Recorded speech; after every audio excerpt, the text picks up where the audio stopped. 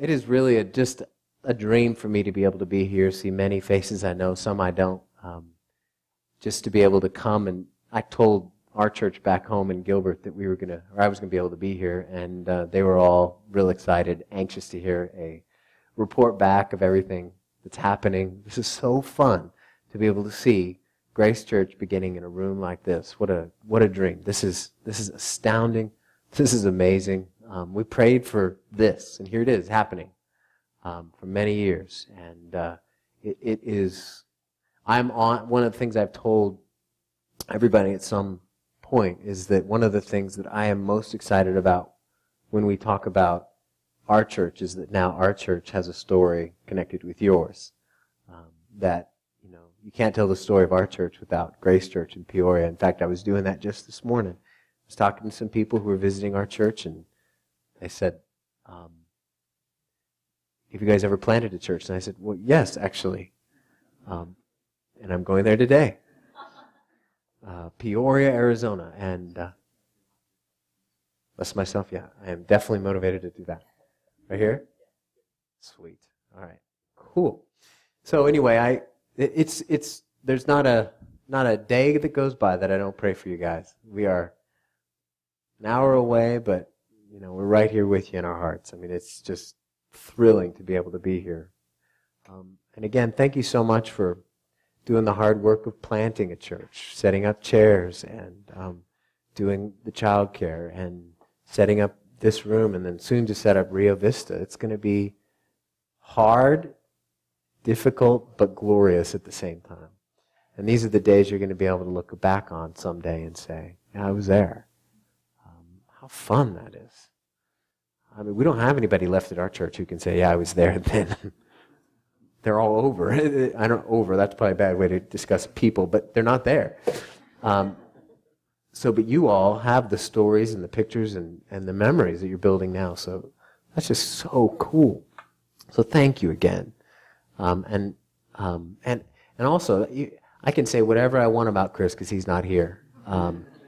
But seriously, I am so grateful, not only that we were able to plant a church here, but that not only that you all came, but that Chris was able to lead the church plant. I mean, he is a godly man who has integrity, serious integrity. His family is a wonderful example of a godly family. His wife is a wonderful example of a godly wife. They live evangelism. They live the gospel. I've known Chris a long time, and he's been talking about his passion to plant a church for years. And so it is it's wonderful to be able to plant a church, but it's especially meaningful to be able to have Chris be the one that, from our team, goes and plants here in Peoria. So our church is waiting to know when we can come. Because if I said, go visit, we would fill up this room.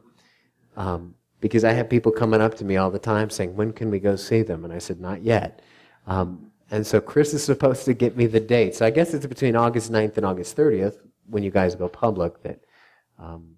So Chris, let us know. We're waiting. So anyway, but Chris is getting some vacation here, so I get the honor to be able to come. So today we're going to talk about evangelism, like Todd mentioned. And we're going to look at 2 Corinthians. So if you have your Bibles, open up, if you would, to 2 Corinthians.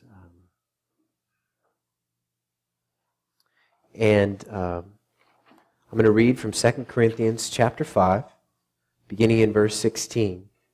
And if you can stand, we're going to stand and honor the Lord by recognizing that I'm going to say a lot of different things, but none of it's going to be as impacting as this right here, because this is Holy Scripture.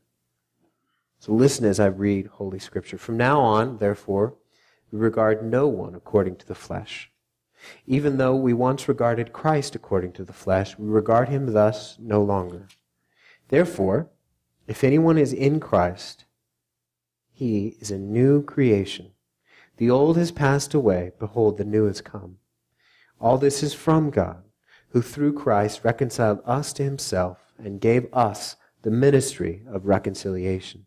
That is, in Christ, God was reconciling the world to himself, not counting their trespasses against them, and entrusting to us the message of reconciliation. Therefore, we are ambassadors. We are ambassadors for Christ, God making his appeal through us. We implore you on behalf of Christ, be reconciled to God. For our sake, he made him to be sin who knew no sin, so that in him we might become the righteousness of God. So ends the reading of God's word. Lord Jesus, we thank you for your work on our behalf, primarily in the way that you met us in the gospel. And Lord, I pray that you would help me to be able to preach clearly, and I pray that you would help me to be able to open up your word. And Lord, I pray that all of us would walk away ready, able, willing to share. And in Christ Jesus' name we pray. Amen. You may be seated. Recently, my check engine light came on in my car. And usually, well, in the past, I used to drive cars that meant nothing because it was always on. Other times, one time it flicked on and then my transmission literally blew up on the freeway and I had trouble getting home. But this time, so that experience on the freeway taught me to respect the check engine light, honestly. And so when the check engine light came on, I immediately called the mechanic and got my car over for him to look at it. And, I'm expecting hundreds of dollars. Check engine lights, you don't mess with those. And so they run the diagnostic, they hook my car up to the computer, and he comes back to me and he says, the gas cap wasn't on tight enough. Like, wow, that's not checking the engine, that's checking the gas cap. We need another light for that. So you can see how well I know cars. But there are times we think we know what something means, but in reality we don't. I thought the check engine light meant certain doom for my car. But upon further review, we find that really means something different. Maybe something like a gas cap needing to be tightened up. So this afternoon, I'm going to do that again, I'm sure. This afternoon, as we talk about evangelism, we got to start with the concept of the world. We have to talk about how do we love the world. And for centuries, many people have thought that loving the world was a contradiction in terms, something that we couldn't do as Christians, because loving the world meant that you had to disobey Scripture in their mind. 1 John chapter 2, verse 15 says that you're not supposed to love the world or anything in the world, because anyone who loves the world doesn't have the love of Christ in him. And we can see this reflected in some of the way people thought in the past. There's monasteries and convents set up to sort of off in the woods or high in the mountains in different places to be able to kind of separate themselves from the world, because there was this thinking that the world could somehow and in some way infect and make people flawed. But realizing what we do about original sin, realizing that none of us were born needing to learn how to sin, but all of us have that naturally within us. We find that there's something about that rings hollow. When we talk about the world and not loving the world from 1 John 2, what we really mean, what Scripture is really talking about, is the systems, the priorities, the way of thinking, the perspectives of a fallen world. We're not called to love that. We're not called to love all the different things the world has to offer. But we are called to love the world when it comes to people. We are called to love the world because people are who occupy the world. And you know what? If you think of evangelism in terms of reaching people out there, some nameless, faceless, unidentified, anonymous mass of humanity out there, like voting blocks or people who believe that or people who believe this, the world is not going to be compelling to you in the sense that you're not going to want to share the gospel with people. But if there are names and faces in your mind when you think of what the world is, that's something different. See, when I think of the world, And when we think of the world, we're all called to think of people. And we're all called to think of people who need to hear the gospel. See, for many years in my life, I never had I didn't think about sharing the gospel with unbelievers. And now my job being as it is, I don't get to mix with unbelievers at work like I used to. And so, one of the things that I've had to try to do is pray that the Lord open doors and opportunities for me to be able to be around unbelievers. So that in my mind, world isn't just some massive humanity out there, like, when you go to Disneyland and there's just mass numbers of people, and you look around and you don't even try to register people at this place. You don't even try to look at faces. You don't even try to engage with anybody because everybody's just going from ride to ride or thing to thing, and no one's interested in you. No one's looking at you. No one's even paying attention to you unless your kids are crazy. And you just go about your business. And sometimes we can have that mentality when it comes to our lives. Just we're going about our business. But recently I've been convicted that, that can't be. I've got different business to do. And so we're going to ask the question, first of all, we're going to find out how we can love the world. But before we do that, we're going to answer the question, how do I think about the world? How do I think about the world? So then we can answer the second question, how can I love the world? How do I think about the world? And how can I love the world? First, how do I think about the world? Look at verse 16. From now on, therefore, we regard no one according to the flesh. Even though we once regarded Christ according to the flesh, we regard him thus no longer. Do you know what that means? Regard somebody according to the flesh? That means size somebody up by the outside. Ultimately, that's what that means. We don't, Paul's telling us as he writes 2 Corinthians, regard people according to what they look like on the outside. Why? Because that's the way the world does it. Now, what does the world do? The world has, celebrity gossip news shows and puts out variety magazines. There's all sorts of blogs and websites that put up and highlight not people's character, they highlight people's appearance and people's skill. So if it's musical or if someone is particularly beautiful or if it's their ability to do something. So we don't go to sporting events to watch people play who don't know what they're doing. We put people up on a pedestal because they can either put a ball through a hole, hit a ball, or knock 10 of them over maybe in one roll.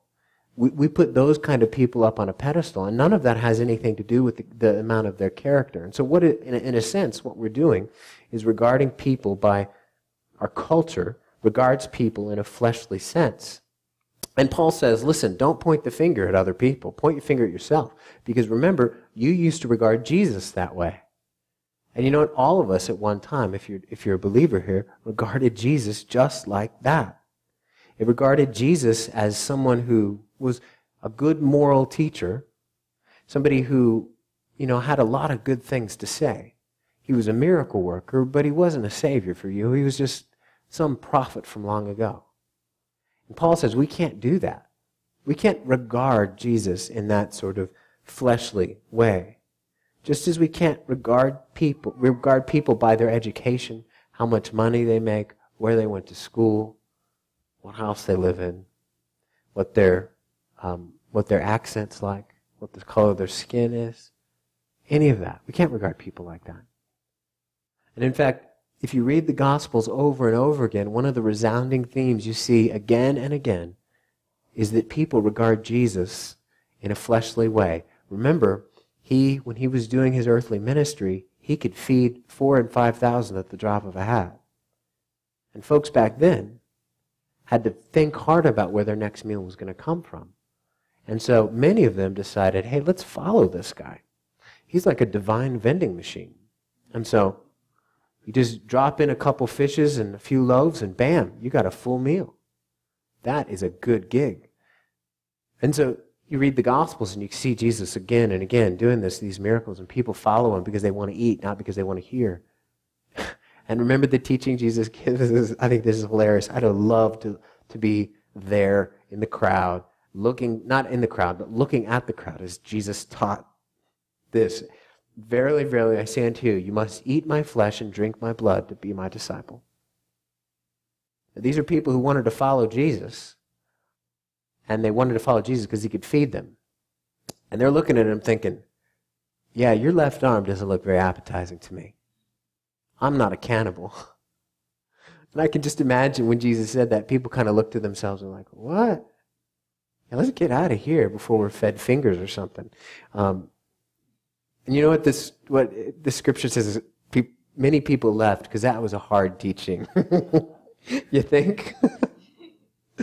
But the reason they left is because they regarded Jesus in a fleshly way. They regarded Jesus as what they could look like what he looked like on the outside. He didn't do all the things that people in power and the intelligentsia did. He didn't go to any school. He didn't wear those robes. He didn't have a silly hat on. He stayed out in the country. He didn't go where the centers of thought were. He didn't go to Jerusalem or even to Rome until he did to Jerusalem for worship. By the standards of the world, Jesus wasn't really that impressive at all. Isaiah tells us, he wasn't a looker. He didn't have any beauty. If we had his 12 disciples and him in a lineup, you wouldn't be able to pick him out. He looked just like everybody else. He didn't do the things that brought notoriety, that brought importance in a physical sense. All he did was change the world by not just his teaching, but by rising again. And so when we think about sharing the gospel, first we need to make sure that we don't regard people in a worldly sense. You know what? We can drive the streets of Peoria or any other city in the United States and see people who look happy, washing their cars, mowing their yard. We can see people who seem to have it all in big houses, who send their children to the best schools, who shop in Whole Foods kind of places and eat organically or whatever, and think they don't need anything. They look happy, but inside they're dying. See, what we do when we regard people by our five senses is that we do dishonor to God's word, and we regard them in a fleshly sense. We regard them as someone who doesn't need anything because it seems as if their physical needs have all been met. See, it's easy to see the needs of people who are hungry and feed them. But everybody's born starving, not for food, but for spiritual nourishment and spiritual reality. And that's what we as Christians are called to do, is minister to those people. And look at what Paul says as he highlights this in verse 17. Look there with me real quick. He says, Therefore, if anyone is in Christ, he is a new creation. The old has passed away, and behold, the new has come. See, when Paul uses, this isn't a throwaway term for him when he says new creation. This is an anticipation to the last day. On the last day, when the trumpet sounds, and there's a new heaven and a new earth. You read Scripture, new heaven and new earth comes down from above. We're not going to build it up. We're not going to make things so good here to where Jesus goes, man, they did a good job, let's go back. No, that's not at all what happens. Instead, what we see is this reality being changed 180 degrees. We see us still having bodies, but yet glorious bodies. Nature becomes completely and totally fixed. Because you can read in Romans that nature cries out even today for the effects of the curse to be reversed. And so when Paul says that believers are new creations, he's giving us a little foreshadowing of the radical nature of the new heaven and the new earth to come. See, none of us are going to say in heaven, you know what, it's kind of like it was back on earth. You know, we're not going to go, it's about the same. No, I didn't drive on any golden streets on the way here. I didn't pass a glassy sea. I didn't see any angels. It's going to be a totally, radically, completely different existence. And Paul's saying, believers have the same thing. It's almost as if Christians are it's as if they're portals to eternity, portals of eternity. Eternity, the stuff of eternity has been poured in us, as it were, as the Holy Spirit fills us and makes us new creations. We have more in common with the world to come than this world. That's why we don't feel at home, ultimately, anywhere we go. Because we have more in common with a world that is not yet created. And so, becoming a Christian, if you look at somebody on the outside, they're going to look exactly the same. But on the inside, they're going to be completely different. And so, when we regard people as fleshly, what we're doing is we're demeaning the new creation. It's almost as if we're saying, the new heaven, the new earth that Jesus says is going to come isn't going to be that different than what we have right now. It's saying, I'm happy to live in this earth the way it is forever. That's pushing the analogy, but none of us would ever say that. That's not at all. The old is gone, the new has come. We can see the same language in Revelation when John says, wow, there's stuff here I can't even describe. See, Christians, believers, are that radically different from everyone else. Now, that doesn't make us special at all. If you're not a believer here, I'm not saying that everybody who's a believer is more special than you. No. What I'm saying is that we're different because we have the Holy Spirit now residing within us. So, ask yourself this question. What do you expect of heaven? You expect a totally different existence. As a believer, how should you live when it comes to being and living and mixing with unbelievers? How do we do that? I would suggest that we should be preaching the gospel in such a way that we try to take as many people with us as we can. Look at verse 18. All of this, and what he means by that, he just means all the newness he's talking about, is from God, who through Christ reconciled us to himself and gave us the ministry of reconciliation.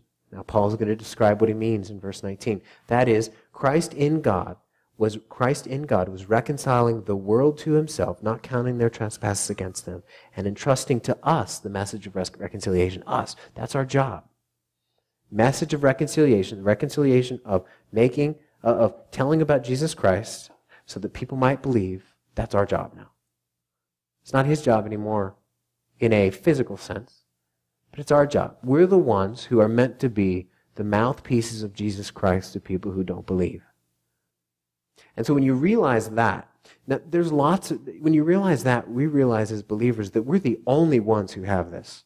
We're the only ones who can talk about Jesus like this.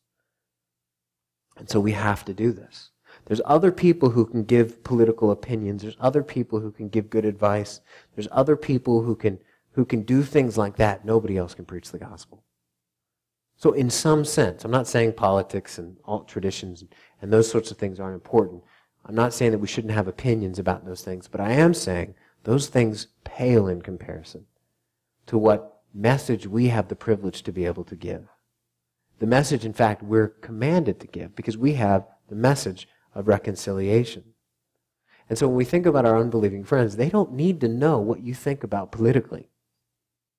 Who cares? They don't need to know what you think about carbon footprints. They don't need to know what you think about when it comes to educating your kids. They don't need to know what you think about in terms of how to eat organically or whatever. They don't need to know what you think about when it comes to how to save money, how to spend money. They don't need to know what you think about when it comes to leisure and vacations. Those are okay things, but they need to know your Savior. Because you have the message of reconciliation. That's the only thing they really need to know. Now, if you talk politics to get to the gospel, great. If you talk whatever to get to the gospel, outstanding. But that's the only thing that they really need to know. They need to see and experience your love and hear the gospel. You do that, the world becomes a place with names and faces and not just a mass of humanity. See, Christ is really, literally, making his appeal through us. It's as if Christ is holding us up as a megaphone, saying, here's my appeal. It's the appeal of people who were once dead and now alive. It's the appeal of people who have a message to speak, and that message is the message of reconciliation. It's to say, you can have a hope Hope forever because Christ has died for you. So when we think about the world, we don't think about the world as people out there, but we think about the world as people that we're called to go and preach the message of reconciliation to. We're commanded to do that. So how do we love the world? Our second question. How do we love the world? Verse 20. Therefore, we are ambassadors for Christ. We are ambassadors for Christ. God making his appeal through us. So not only did he describe our job description in verses 18 and 19, but now we get a title. We're ambassadors. And if you think about what an ambassador is, it's somebody who lives in a foreign country and represents their home country. The only difference between us and ambassadors that come from France or Germany or Liechtenstein is that we've never been home yet. That's the only difference.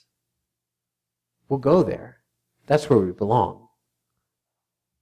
We're not familiar with all the nooks and crannies up there yet, but right now we're called to be here. And think about what an ambassador does every day. An ambassador is accosted with the reality that he or she is not home. Walking out onto the street, he or she hears language that's different than their homeland. They look at countryside that's different. There's traditions that are different. There's food that's different. Modes of communication are different. There's people's customs and traditions are radically different. Weather may be different. Friendliness of the people may be different. What side of the street you drive on may be different. Everything screams you're not home. And there's a sense of restlessness in a good ambassador, because that ambassador is thinking, man, I got to do my job, but I want to go home. I can't wait to be able to be back home, to be in my own homeland. You know what it's like if you've ever been out of the country? You go somewhere and you go, it was a fun experience, but I'm ready to go home. This is great, but I need to go home. And you can even go to I've been to Canada. Canada is still not America. If you're Canadian here, I'm sorry. I'm not sorry that you're from Canada, but it's different. And I don't think, wow, this is a lot like the United States. It feels so different. Everything. A boat and all kinds of stuff. Hockey and whatever. It just feels strange, even though they speak the same language, purportedly. It's just different. My dad talked about, he went to Bolivia, and he talked about how they love llamas, and they have this deal where they have like llama fetus week or month or something with the bus drivers or something. So there's llama fetuses all over Bolivia. Now, if I'm an American ambassador to Bolivia, I'm thinking, yeah, I want to get out of here. Because it's going to stink. I don't want to see the llama fetuses. It's all bad all the way around. See, as believers, we're ambassadors just the same. We're ambassadors just the same. And we have to ask ourselves the question, what kind of an ambassador are we? That's the question we all have to ask ourselves. Are we an ambassador for Christ, or are we an ambassador for something else? What kind of an ambassador are we? Are there people that we are making an appeal to for Christ? Or not? It's not acceptable biblically to not have people that we're working, praying, talking, sharing the gospel to and with. It's not, because we're ambassadors. Now, an ambassador doesn't describe our whole job description when it comes to being a Christian. We're still disciples. We're still sons and daughters. We still have a God to glorify, which means we read the Bible, we pray, we have fellowship with other believers. But that's not to minimize the fact that we're all called to be ambassadors. And this isn't a gifting thing. This is not about spiritual gifts. We can't say that someone's gifted evangelistically. Maybe they are, but that doesn't give us the right and privilege to say, well, I'll leave it to them. Any more than we can say, you know what, I'm not gifted to pray. I'm going to leave that to those that can pray. Or I'm not gifted to read my Bible. I'm going to leave that to the people who can do that better than I. Or I'm not gifted to fellowship. No, we would never say that. I mean, the bottom line is that who will tell him if we don't? We're the only ambassadors here. Not Grace Church, not Sovereign Grace Church, but Christians. And it's a relatively small group. There's about 40 million evangelical Christians in a country of better than 300 million. If you think about it in terms of missions, we're one of the top 10 unreached people groups, Americans. 260 million people aren't Christians. America receives more missionaries, both sends and receives more missionaries than any other nation in the world. So it's as if the rest of the world's aware of something here that we're not. 2000, we received 33,000 missionaries from other countries coming so that they could share the gospel here to America. That's not to say that missionaries from our country to other nations is bad, but it is to say that there is a mission field out there that other nations see that we don't. Often, I don't. So we need to ask ourselves, what kind of an ambassador are we? There's lots of different kinds we could be. Here's 3. First, we're like naturalized. There's one ambassador that can blend in, but yet not represent. Like almost becoming a naturalized citizen. Blend in and not represent. It's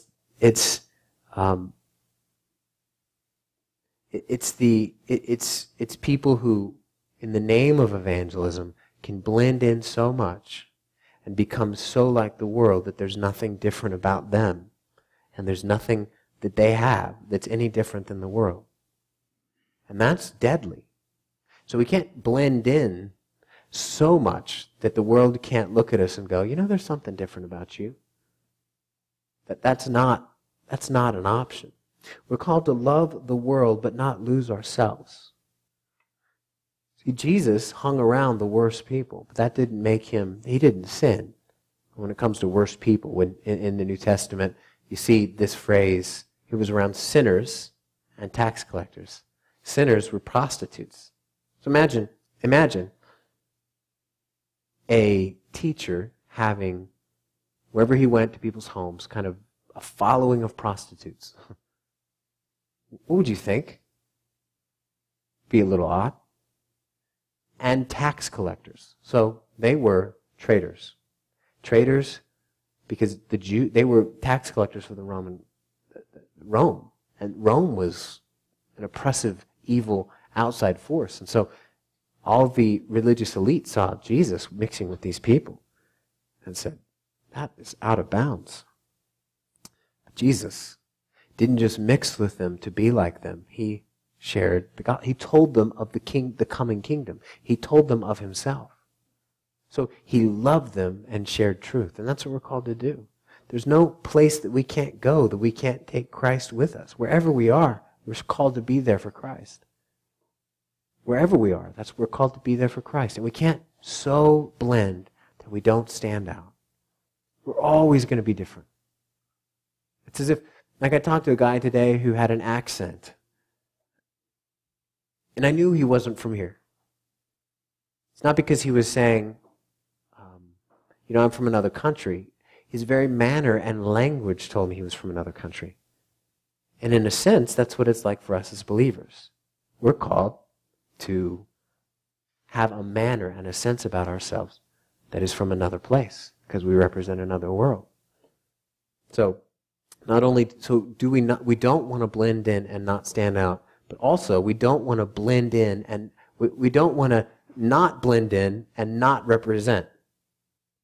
We don't want to just be so isolated, kind of have a militia member mentality where, we live out in the desert and don't interact with anybody because, we're in the desert. But we are called to interact with people. We're not supposed to be so isolated so that so that we're never in contact with any unbelievers.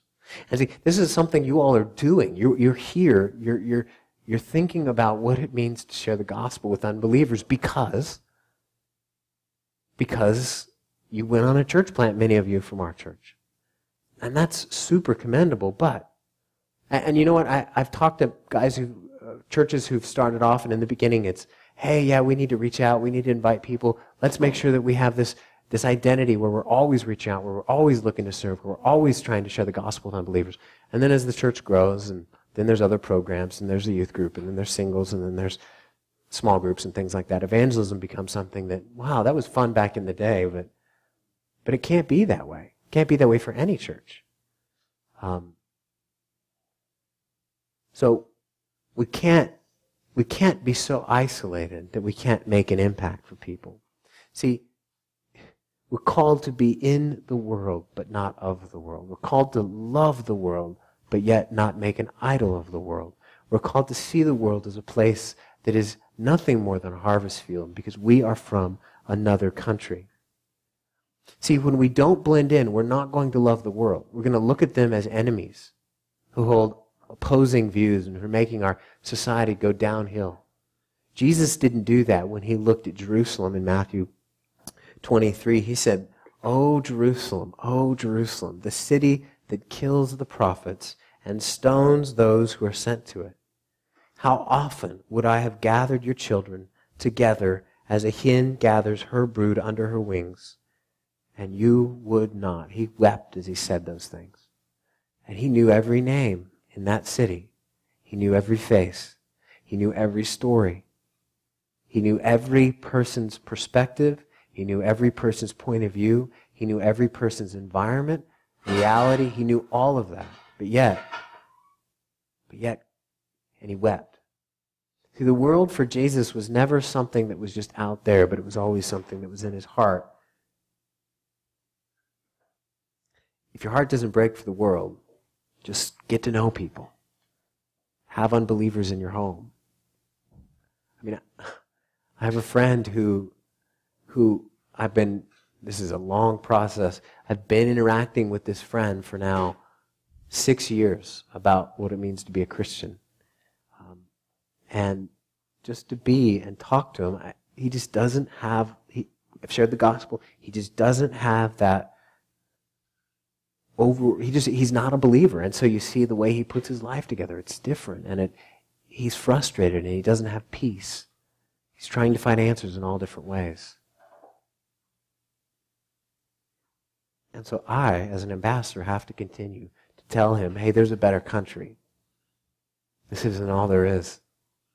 I need to mix in. We all need to mix in. So we can't be so separated that we don't impact. We can't be so like that we don't impact. Also, thirdly, we can't be so busy that we don't do anything. See, that's like an ambassador who's ready to retire or ready maybe for a reassignment, to put it nicely, to put it bluntly, ready to get fired, maybe. As the country is like, are you representing us anymore? We keep saying, represent us in this way or that way, but yet nothing happens there. And sadly, that's the way we go. We get busy with children, we get busy with grandchildren, we get busy with school, we get busy with jobs, we get busy with work, we get busy with projects at home, we get busy with car repairs, we get busy with our hobbies, we get busy with the books we read, the books we write, we get busy with whatever we do, forgetting we're ambassadors, forgetting that we're called to be here on behalf of Christ, forgetting that it's as if God in Christ is making his appeal through us. That's our message, and this is a message no one else has. A friend of mine this week sent me a clip to this of, I don't know, I don't know who he is. He's a comedian or a magician or something in Las Vegas. Penn and Teller or somebody like that. He has like long hair, and he does these video blogs, and he's an avowed, strict, complete and total atheist. Total atheist. Somebody, I'll show you the clip, someone at one of his shows, he'll describe it, comes up and gives him a Bible, and what he says is fascinating. It's something we as believers, because as believers we think, oh my goodness, how could I ever share the gospel well enough or smart enough or in such a way so that somebody who's an atheist, who doesn't even believe in the existence of God, how could that they could care?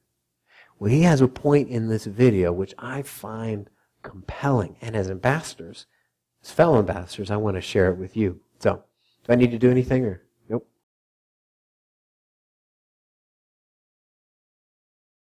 I want to talk to you about this. I get home from the show, and at the end of the show, as I've mentioned before, we go out and we talk to folks and sign an occasional autograph and shake hands and so on.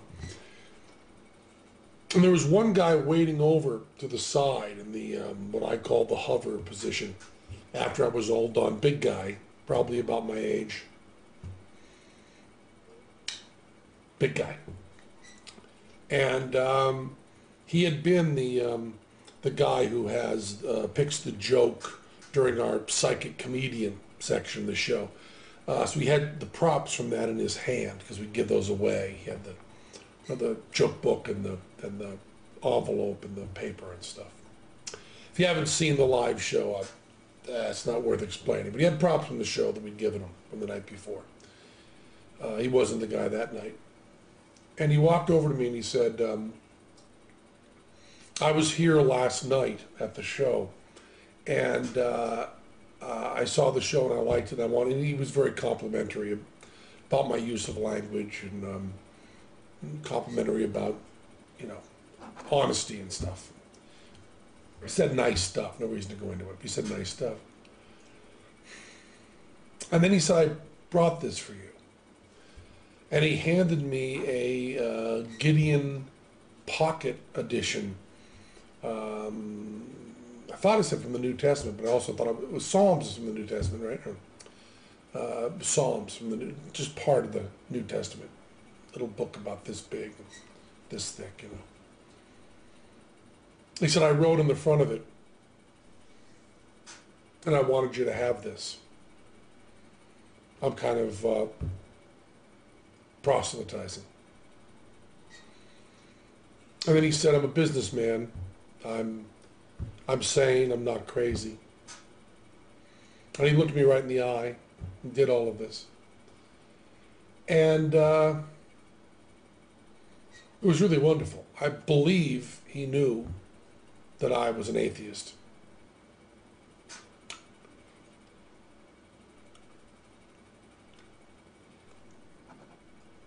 But he was not defensive, and he looked me right in the eyes.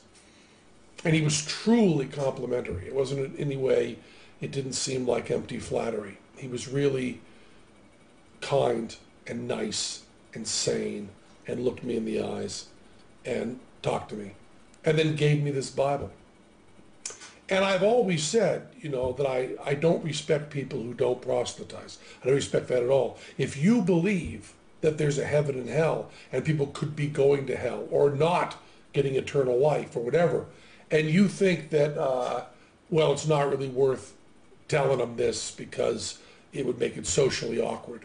And atheists who think that people shouldn't proselytize, just leave me alone, keep your religion to yourself. How much do you have to hate somebody to not proselytize? How much do you have to hate somebody to believe that everlasting life is possible and not tell them that? I mean, if I believed, beyond a shadow of a doubt, that a truck was coming at you and you didn't believe it, that truck was bearing down on you, there's a certain point where I tackle you. And this is more important than that. And I've always thought that, and I've written about that, and I've thought of it conceptually. But this guy was a really good guy. He was polite and honest and sane, and he cared enough about me to proselytize and give me a Bible, which had written in it a little note to me, not very personal, but just, liked your show and so on. And then like 5 phone numbers for him and an email address if I wanted to get in touch. Now, I know there's no God, and one polite person living his life right doesn't change that.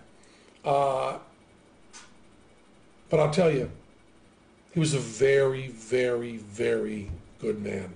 And that's really important. And with that kind of goodness, it's okay to have that deep of a disagreement. I still think that religion does a lot of bad stuff, but man, that was a good man who gave you that book. That's all I wanted to say.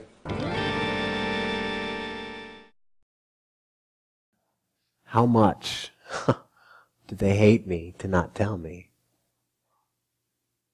An atheist. Did you notice how many times he talked about sanity? and just being nice. I think we're insane when we, don't act real. We don't have a real, just a normal way of interacting with him or people. That's what this guy did. He acted in a normal way. But the thing that jumped out at me, which I'm sure jumped out at you, is that statement, how much must you hate me if you don't proselytize? How much? And this is a lot more important than a truck hitting somebody in the side of the road. I mean, he nailed it. Even though he doesn't know the true and living God, and he doesn't think he exists. He got it right. There's going to be time, we need to tackle some people. I'm tackling people who are in hospitals. Maybe there's a time where we tackle people. But, see, he doesn't know the truth. But somebody was faithful to share the truth with him. Or at least give him a Bible. That man was living as an ambassador. That's what we're called to do too. See, we're called to love other people in such a profound way that our hearts melt for them and their souls. Not for our perspectives, our timelines, our points of view. Not because maybe they look differently or smell differently or act differently. Or because they're from a different society or a different background. But that they need Jesus and they need to know that there is a better place, another country. That's our message. The message that Jesus Christ offers entry to a wonderful new place. And that entry is upon pain of death. Not our death, but Jesus' death. That entry was bought by a man who really lived, who really died, and who is really alive, and he's going to come back. And we can love people enough to be able to tell them this truth. And you know what? We don't need all the apologetic information in the world. All we need is credible. It's just a credible testimony. Like even this man had in just the moments he talked to Penn. Just the moments he gained credibility. He wasn't crazy. He wasn't insane. And we need the guts to be able to do it. And we're not going to have guts if we don't love people who are unbelievers. We're not. And you know what we need? We need to remember that the power of the gospel is what saves people. Not the snazziness of our argument. Not if you can explain the difference between infra and supralapsarianism. Or if you can decide to parse all the different philosophical arguments that are out there. Or if you can take every fourth genitive from the left or anything like that. What they need to hear is that there's a loving God who is looking to add people to his flock. Because everybody's dying for that news. And the gospel is powerful. My all-time favorite gospel sharing story comes from the 18th century when George Whitefield, if you've never heard of George Whitefield, he was one of the most powerful evangelists that in the English-speaking world has ever seen. And he evangelized in the United States. He was from England, came over here, and evangelized up and down the eastern seaboard because that was all there was back then. There wasn't the United States, it was the colonies. Whitefield, really, his preaching and his manner was the spark that began the Great Awakening. And so Whitefield would gather crowds that were like 10,000 strong outside. And he had this little podium that was, about that tall. And he would stand on his podium and preach. He preached from memory. And so whenever you're in front of 10,000 people, I would assume, you're going to be more gregarious, you're going to be more animated. Because, the crowd goes back half a mile maybe. Especially in those times. It wasn't as if he was in amphitheaters. He's just in open air meadows preaching. In fact, Benjamin Franklin said you could hear his voice a mile away. So he was gifted to be able to project. God gifted him with preaching and also the ability to project his voice. I'm sure he didn't have an inside voice. But that's beside the point. He was an easy target. He was a guy who was a little odd looking. He was cross-eyed, and people would make fun of him because of the way he had trouble focusing or whatever. In fact, if you look at old statues of him, you can kind of pick it up in the statue as they try to represent the eyes, but the eyes are never right in statues. That's beside the point also. I keep doing all these things beside the point, but there was this group of people who followed him wherever he went called the Hellfire Club, and they were led by a guy named Thorpe. And this club would hang out to Whitfield's right or left, down in the front, and Thorpe had the best Whitfield impersonation. He could mock him and do all his hand motions and sort of do that. So when Whitfield was up proclaiming and moving his arms and, getting into his preaching, Thorpe is down here doing the same thing. Well, the Hellfire Club said, we had a fun time mocking Whitfield this time, and so let's go into a tavern and do it again. And so what Thorpe did was he memorized one of Whitfield's sermons. Okay. And so what he was going to do in that tavern was stand there and be Whitfield. Cross his eyes, move his arms, say the words. They go to the tavern, the Hellfire Club, drinking it up. Thorpe, they mock him, they mock Whitfield. Thorpe stands up. I don't know his first name. The book doesn't give us his first name, so we'll just call him Thorpe. Thorpe stands up, begins to mock Whitfield, and preaches. And as he considers the words that he's mocking and the message that Whitfield had been proclaiming, he realizes that he's a sinner and that he needs a Savior. And right then he stopped and in tears left and became a Christian right there from his own preaching. That is the power of the gospel. It's not the power of, that's not anybody's personality changing anyone. And you know what? You have the same gospel Whitfield did. You have it, I have it. We have the same call to go to people who are right now dead. They don't know it, but they're dead. They don't have any concept of the fact that they're dead.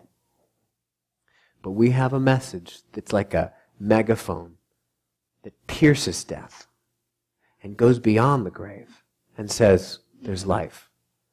And that message is the message of our Savior, Jesus Christ. Because we as ambassadors, we're called to give it. And you're an ambassador wherever you go, your workplace, your school, your family, your friends, wherever you are, you're there for Christ. And you've got that gospel too. So I can guarantee you, not because of anybody's ability, but because the gospel is still powerful, and because the Lord still saves people, that there will be people that you tell the truth of Jesus Christ to, who right now have no interest at all in thinking anything at all about Grace Church except nothing, who will come and become part of this church because of you sharing the gospel, you just being a faithful ambassador saying, hey, you need to know about Jesus. And I know that one day, someday, a room bigger than this will be filled with people who are once dead and now alive. That's our prayer. So let's pray. Lord Jesus, we ask for opportunity, Lord. We know that you've blessed us with the privilege of being your children. We know that you've given us the honor of living for you. And Lord, I pray that you would allow us to be able to know, Lord, those who you've called us to reach out to. And Lord, I pray that you would give us opportunity to share the gospel.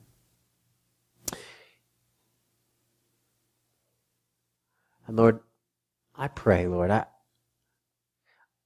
feel like the Lord would encourage us to just be thinking of people right now, names and faces in your mind of people who are not Christians.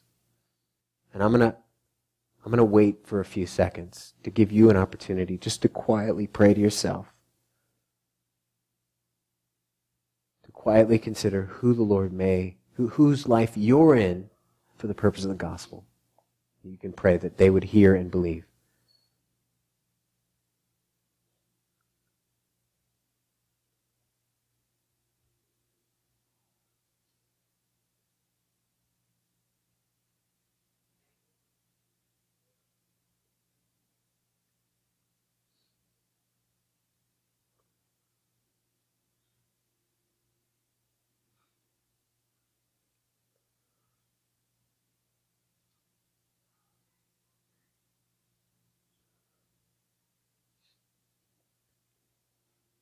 Lord, we've all got names.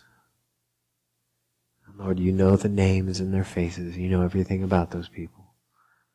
And we pray for opportunity to share the gospel. And Lord, we pray for more people, for us to know more people who are unbelievers so that we can share the gospel with them. We pray that they would be impacted forever, like we have been. Lord, bring us. Lord, we know the words to speak, Lord, but give us opportunity and the people to share it with. And Lord, I pray for Grace Church, Lord, that you would make a mark of this church, the strength of their evangelism, Lord.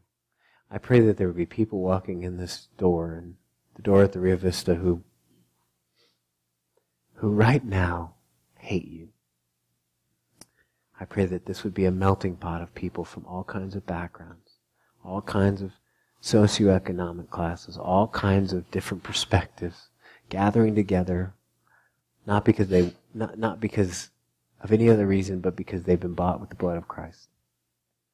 But I pray that this church would put forward a story to the surrounding area.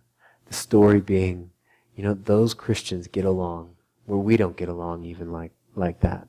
And Lord Jesus, I pray that that would be the narrative over Grace Church, Lord. That people be astounded at the way the believers in that church get along and the way that they love one another. Lord Jesus' name we pray. Amen.